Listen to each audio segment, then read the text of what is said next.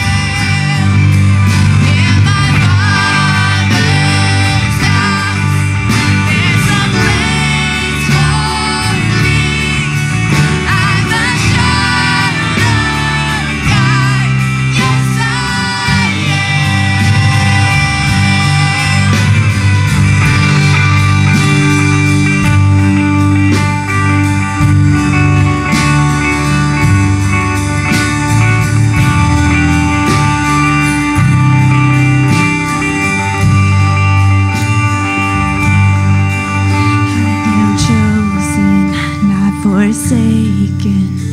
I am who you say I am. You are for me, not against me. I am who you say I am.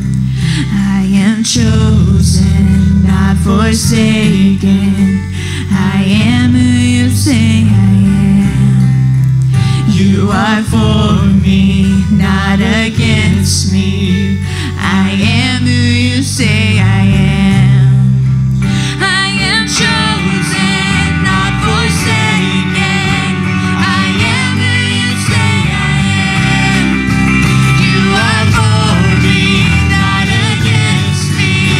I am who you say I am. I am chosen, not forsaken. I am who you say I am. You are for me, not against me. I am who you say I am. Oh, I am who you say I am. Who the Son sets free, oh, is free indeed. I'm a child of God, yes I am. In my Father's house, there's a place for me. I'm a child of God, yes I am. God, we thank you for calling us your kids. God, we thank you for being the perfect daddy. God, we thank you for loving us when we were unlovable. And God, we thank you for loving us unconditionally. God, we have worshiped you through song. In a few minutes, we're going to worship you through listening to your word and applying it. God, right now, we're going to worship you through giving our tithes and offerings. So God, I pray that you would take this and you would multiply it as only you can. God, let us give from cheerful hearts, and let us thank you for your provision for us. Again, God, we love you. Thank you for loving us. Amen. You may be seated.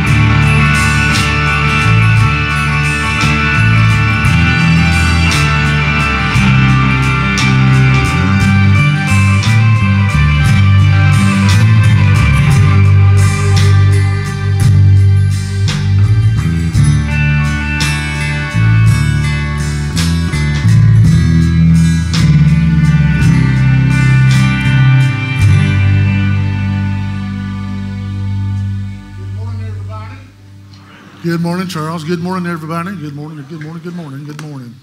Some famous quotes I want to give you. They're not famous, but I got them. President George W. Bush, you know this quote. Fool me once, shame on me. Fool me twice. You shouldn't do that. You can't beat that quote. But here's one better than that one. Miss Alabama was asked, if you could live forever, would you and why? Her response in 1994 at the Miss USA contest. She said, I would not live forever because we should not live forever. Because if we were supposed to live forever, then we will live forever. But we cannot live forever, which is why I would not live forever. I would say she's in, wouldn't you? Without a doubt. Miss America, big time. Let me talk to you. Got a few more quotes. Here's another quote, part of my sermon, By the way, I'm starting a new sermon series today, a 10-sermon sermon series. People ask me sometimes, why do you do this with your legs? They cramp up. I'm better, but I'm just trying to look out. Lost my water. I need my water right there. So that's why. All right, C.S. Lewis said this. This is a pretty important quote. When it comes to the demonic realm, people fall into two categories. Either they make everything about demons, or there's nothing about demons. Take that first category. Maybe you're part of that first category where you're one of those believers who think there's a demon with everything. For example, biscuits now at Biscuitville are $2.50 for a sausage biscuit. That's got to be the devil, without a doubt, doing that. A traffic jam on Dixie Drive. Well, the devil's here, no doubt about it. The devil slowed up my traffic today. There was a time in my life where I got 6 tickets in one day. Glory to God. That's what I can say for that. 6, I mind telling you, 6. It was so bad that my kids were just young. I think my oldest was 6 years old and Stephanie was probably 4. I'm carrying Stephanie down Farmer Road, and he took my license from me. Can you believe that? And I got 6 tickets in one day. I'm walking home, and a lady stops the car, and she says, I usually don't pick up hitchhikers, but God told me you're a good man. I said, I am a good man, but I'm pretty dumb today, is what I told her. A lot of people would say, well, the devil did that. No, the devil didn't do that. My stupidity did that. A lot of times we want to blame the devil because we don't want to take responsibility. So there are some people that with everything there is, well, that's the devil. That's the devil. No, it's not. No, it's not. But then there are some people who they don't believe the devil is at all. There are some churches in America where they don't even believe in the demonic realm. So that's just 2 extremes. There's a balanced extreme. The next 10 weeks, I'm preaching out of Ephesians 6, 10 through 18, and I'm going to be talking to you. And it finally says in verse 10, it says, finally be strong in the Lord and in the strength of his power. You know, the devil could care less whether you believe in him or not. He doesn't care. He's not after your recognition. He's after your destruction. I mean, he just wants to nail you.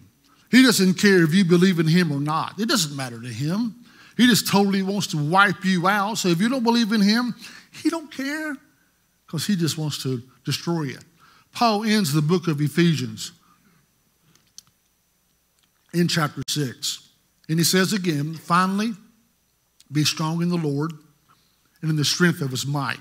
It then says in verse 13, therefore, take up the full armor of God so that you may be able to resist in the evil day and have done everything to stand. And then in the next verse, he says, stand. So here's what he's saying. When it comes to fighting the enemy, you are to simply stand in the strength of God. Stand. There are only 2 times in the epistles where Paul says, get out of town, or where he says, flee. He says, when it comes to sexual temptation, do not stand there and try to fight that. Paul says, get out of town. I mean, flee. Get on the bus, Gus. Make a new plan, Stan. Drop off the key, Lee, and I got to go get free. But Paul says, run. So when it comes to sexual immorality, temptation with sex, you're going to lose that. Run.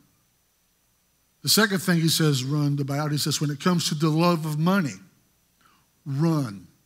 The only 2 places he says to flee.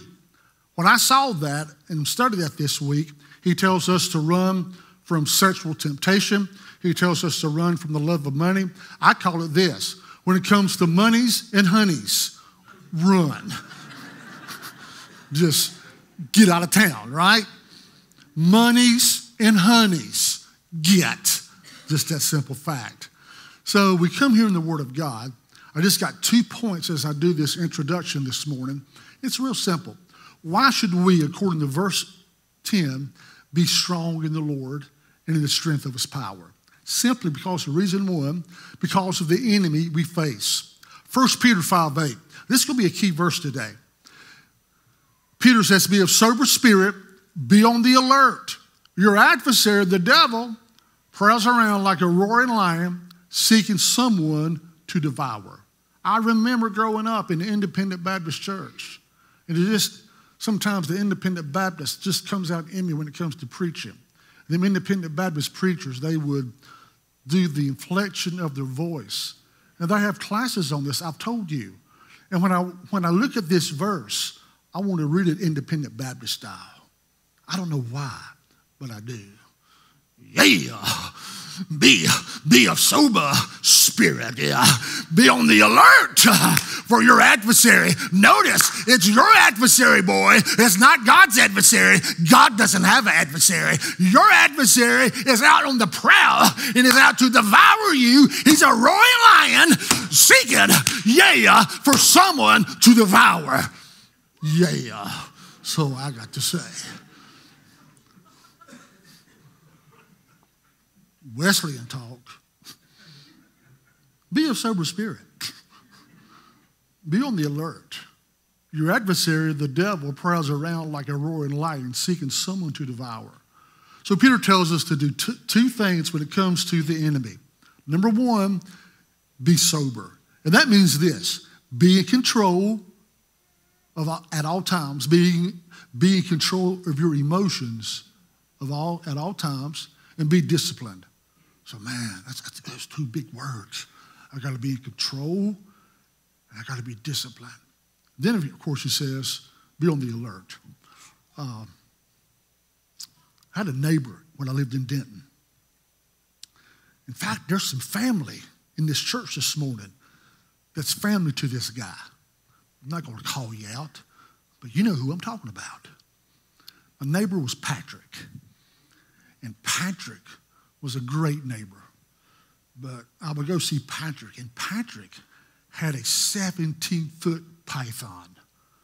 And I mean, he was a bad boy. He named the python Baby. And I thought, what a name for a snake, Baby. And so I would go see Baby. And I mean, this snake was as long as from here to that wall. And when you would pick him up, if you've ever felt a bag of wet concrete, how hard it is with this whole snake when you picked him up, he was that hard. I mean, you just knew this thing could really kill you probably. And so Patrick says, Charles, do you want to see me feed Baby? And I thought, I've got nothing else to do. Feed Baby. So I'm sitting there. I'm not sitting there. I'm standing there watching Baby in his cage, and Patrick brings out a rabbit, and he drops that rabbit in that cage. And I mean, here's the rabbit on this side, and here's Baby on this side curled up, and I'm looking at that rabbit, and I'm not exaggerating, that rabbit's heart, I mean, you could see that rabbit's heart beating, and he knew, I can't run, I'm dead. He said, if you don't watch it, you'll miss it. It's that quick. And I mean, Baby, put that tongue out. Put that tongue out. And by that time, boom. It was so quick. I'm not exaggerating. I couldn't even see him hit it there. And he hit it, boom. And this thing I knew, had him curled up. This is going to crush you out. And all you heard from that rabbit was, just like he's weeping. I mean, got hurt.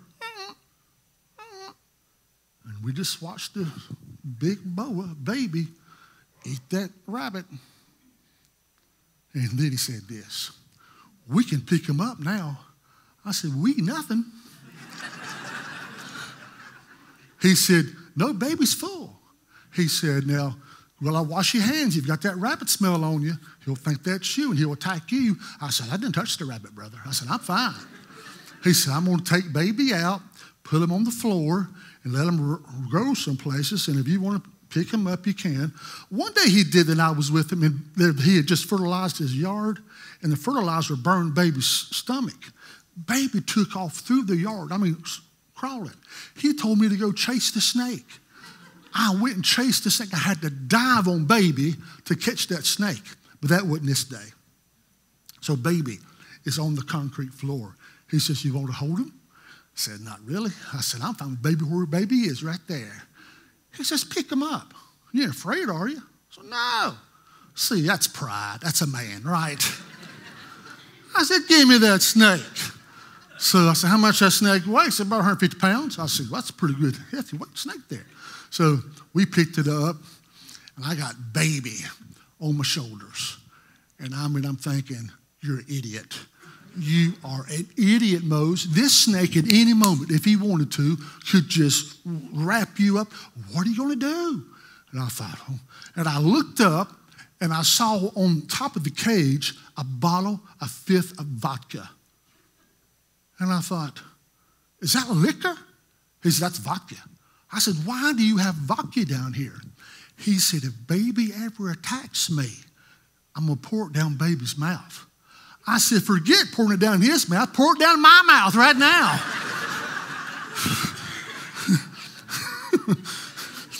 Nut.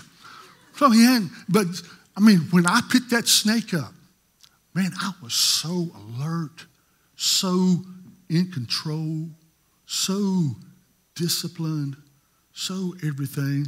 And what we forget sometimes as believers, and we do, we forget there's the enemy. And we live our lives virtually every day, and I guarantee, and I'm not getting on to you, but I guarantee it never crosses our mind. There's the enemy. He's out to destroy me. The first step to defeat is underestimating the opponent that you have. Tell me what these three people have in common. David was a man after God's own heart. Samson was the strongest man in the Bible. Solomon was the wisest man in the Bible. What do those three men have in common? All three of them were deceived by the devil. In other words, we are no match for Satan. That's why we got to be strong in the Lord. Most believers are not disciplined when it comes to the Word of God. And please hear me, and I mean this from my heart. I'm in no way trying to browbeat me or browbeat you. Here's my intention today. I'm trying to show you today and show myself today how important it is for us to know there's a war going on. Now, for us to know what's going on, here's what we got to know, y'all. We got to know this. We got to know this word. Now,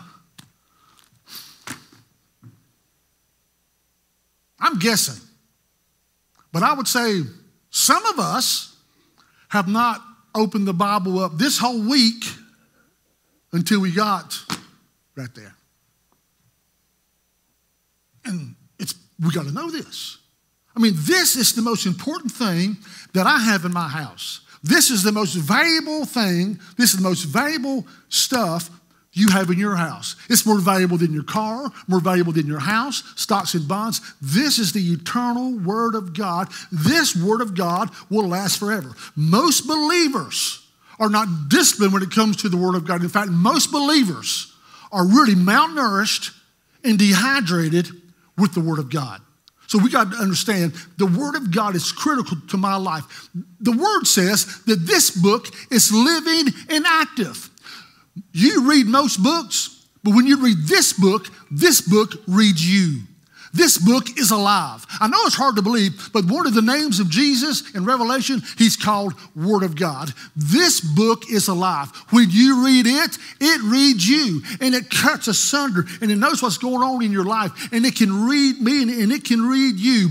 We are born again by the Word of God, not of corruptible seed, but something that's incorruptible by God's power, and the Word of God is a seed that lives and abides forever. Heaven and earth will pass away, but the Word of God abides forever. The grass wither, The flower fades, but the word of God will never wither, and it will never fade. It is light to those who find it, and it is health to their whole body. It is sweeter than honey. It is purer than gold. It is sharper than any two-edged sword, and the word will stand forever. And I'm just telling me, and I'm telling you, we have got to value the word of God every day of our lives, and you've got to know the word daily. There's an enemy out there. He doesn't care if you recognize him or not.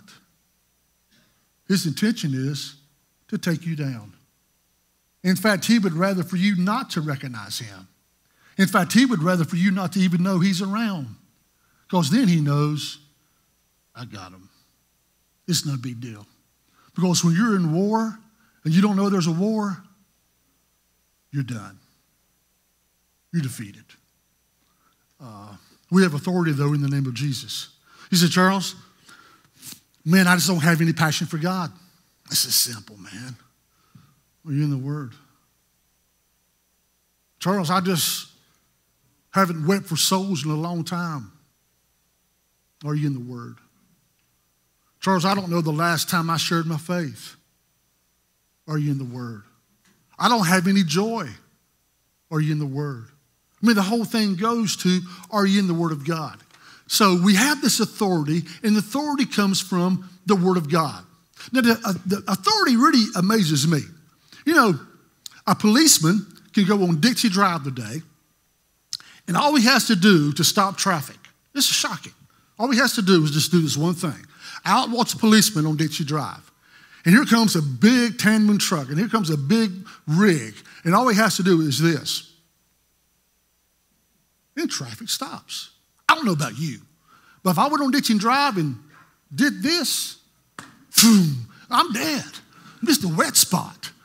But he goes on Dixie Drive, a policeman does this. And if he wanted to, he could stop traffic from Dixie Drive in Asheboro all the way to Cider City, and all he has to do is this. That's it. That's what you call real big-time authority. What I'm trying to show you and trying to tell you is this. You and I this morning, we have authority in the name of Jesus. The point is, some of us don't understand the authority that we have. In Genesis 1, here's what happened. God gave us the world. Did you hear me? Do not miss this. I hit this 3 weeks ago. God gave us the world. He went to Adam and he said, Adam, I'm giving you dominion, authority over the world. In Genesis 3, it's a train wreck. In Genesis 3, who shows up? Satan. And Satan shows up in Genesis 3, and the reason he went to Adam and Eve was because Satan wanted to rule the world. When Adam and Eve sinned, they gave dominion and authority of the world to the devil. I don't believe it. I'll prove it.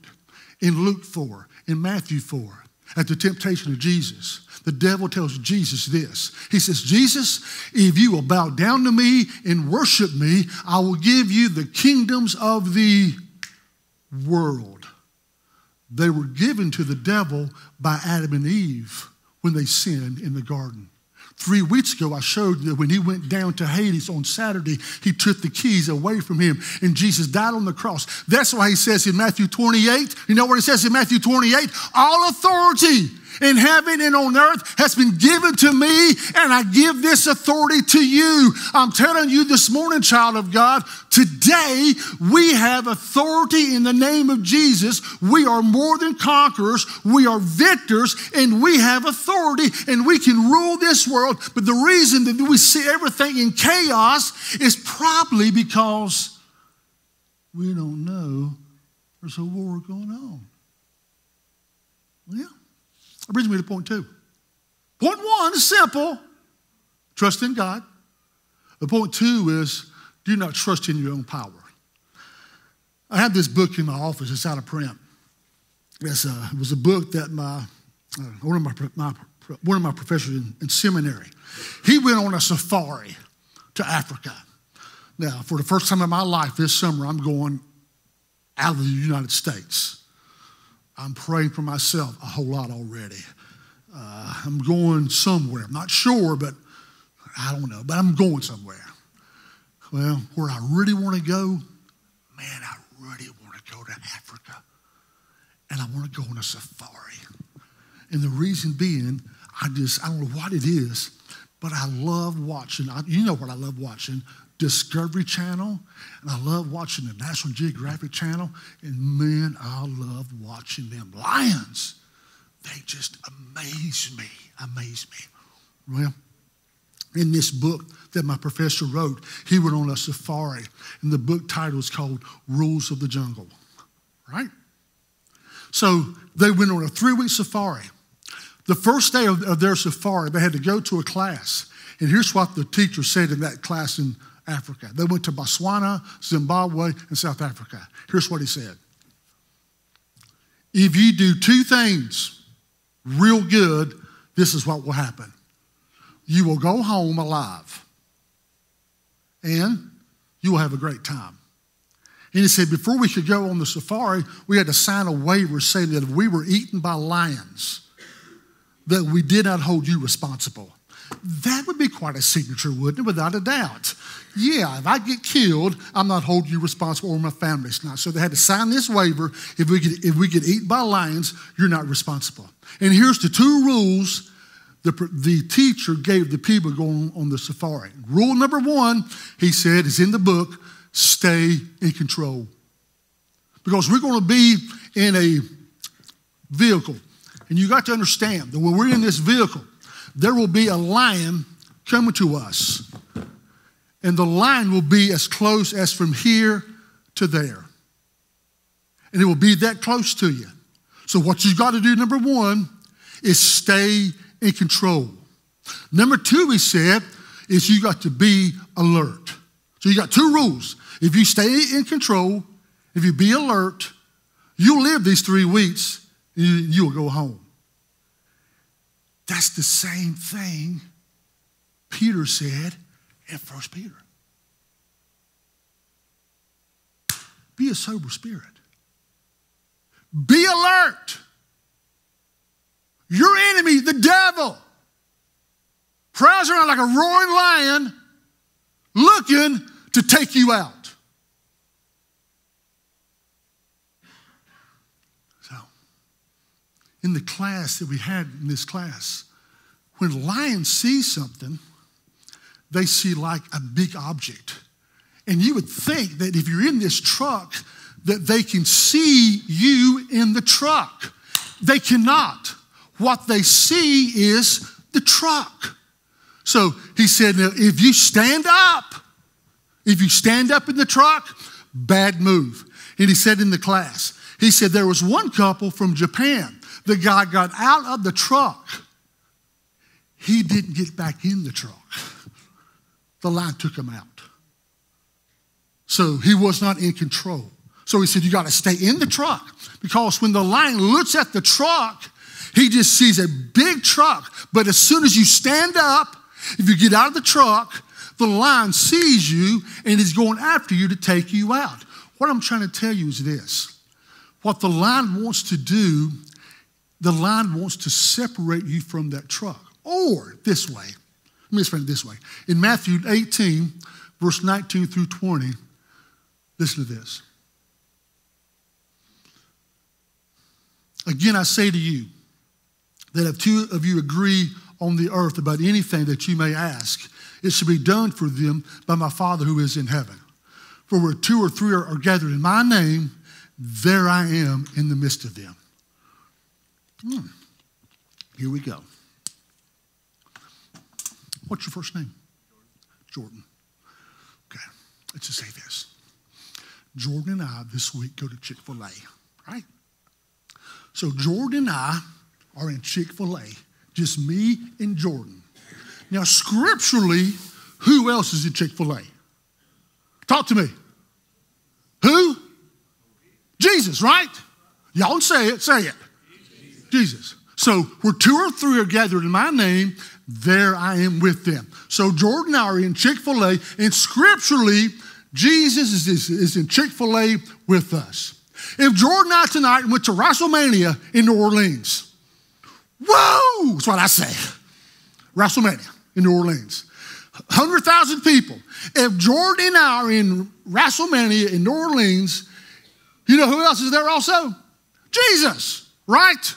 So imagine where 2 or 3 are gathered in my name, who is there? Jesus. Which means that right now in this church, who's in this place? Jesus. Because you just taste 2 or 3. When we come together in Jesus' name for fellowship, we come together in Jesus' name for prayer, we come in his name and he is with us. And so when the lion looks at that truck, he sees that big truck, but he doesn't see the people. Scripturally, when Jordan and I are together in the name of Jesus, and when the devil looks at Jordan and I, he doesn't see me and Jordan. He sees who? Jesus. And the devil knows this. I'm no match for Jesus. I'm not going to attack him by no means. Prove it, Mose. Do you sense any temptation this morning in your life? Right now, do you sense any temptation? Do you know why? Jesus. But when you walk out of this building in about 15 minutes, you're going to walk into lions. Right? And you're going to feel temptation. But where 2 or 3 are together in my name, there Jesus is with us. Now what the devil wants to do is this. He wants to separate you from the body. So if he can separate you from the body, he has you. And here's what the guy said, the instructor. When a lion comes up on a pack of zebras, they're what, black and white, is that correct? Think about this. This is not hard. All he sees is black and white. The group's all together, and all he sees is what? Black and white. But if one of those zebras become afraid, if they're not in control, if they're not alert, and if one of those zebras are themselves, now he doesn't see one big group of black and white. He sees one in the distance. Well, guess who he's going after? That one. Charles, I don't get it. I'm about to make it real clear. What the enemy is trying to do with us is this. The lion is looking for some animal that will get separated from the group to devour it. The Bible says in Isaiah that we all have gone astray. And so the devil wants to find someone in the body of Christ who is unteachable, who is full of pride, who thinks they know everything. And he wants to separate you from them. Does it happen? Oh. You came to church on Sunday morning, you had this attitude. They didn't talk to me. Or that person didn't speak to me. Or they offended me. Do you know what you do? You separate yourself from the body and you go in isolation. And when you get in isolation and you're by yourself and here's the whole body, but I'm mad at you and now I'm in isolation, man, I'm myself worn out. Amen? Amen? Yeah. We get worn out. And I don't know, but the best way I can describe this way is this. This morning, you are around a group of people who love you very much. Right? Can you say amen? Okay. And Jesus is in the midst of us. Can we have amen? Amen. Amen. In the body this morning, there are needs in the body this morning. Don't you think so? Say amen. But even though there are needs in the body this morning, many parts of the body of Christ we'll walk out of here without that need being met. And do you know why? You said it. Pride. You separate yourself from the body. And so you have a need, but because of your pride, you do not say, pray for me. And so all week, you don't get the H beat out of you. You get the Jesus beat out of you. And all week long, you go by yourself. And do you know what the devil does to you?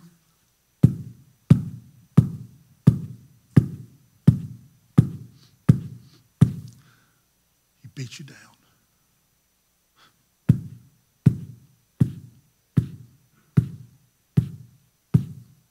He beats you down.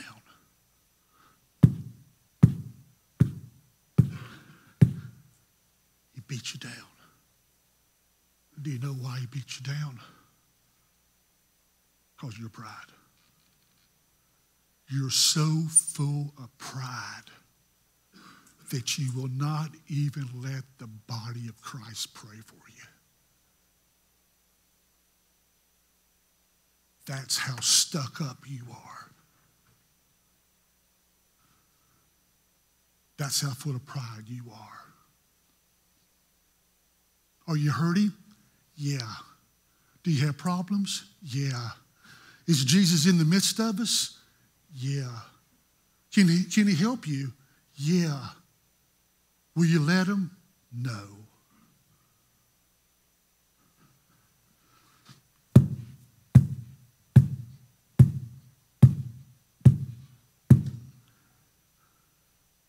And you walk out the same way you walked in. Bored, frustrated, fearful, and defeated. And do you know why? Because he has separated me from the body.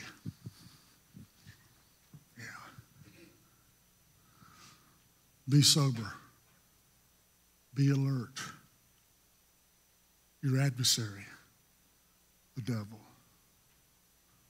is walking around looking for someone to go their own way so he can jump on them and devour them. And guess who let the devil do it? You did. Why? It's amazing. Because of pride. Okay, are y'all with me? All right, test time. Take a test. Pop quiz. All right. How many people this morning would say amen and you would say, you know what, Charles? I need some encouragement. I need some help. I need some peace. I need some direction. I just need some help from God this morning. If that's you, say amen. Amen. That's good. Now, for those that said amen, let's take it a step further. Say amen and then raise your hand. Yeah. Oh, that's real good. Hey, let's take it a step further. Let's say amen. I think I'm about to start bleeding up here. Let's say amen. Raise your hand and stand up. Amen. Amen. Raise your hand and stand up.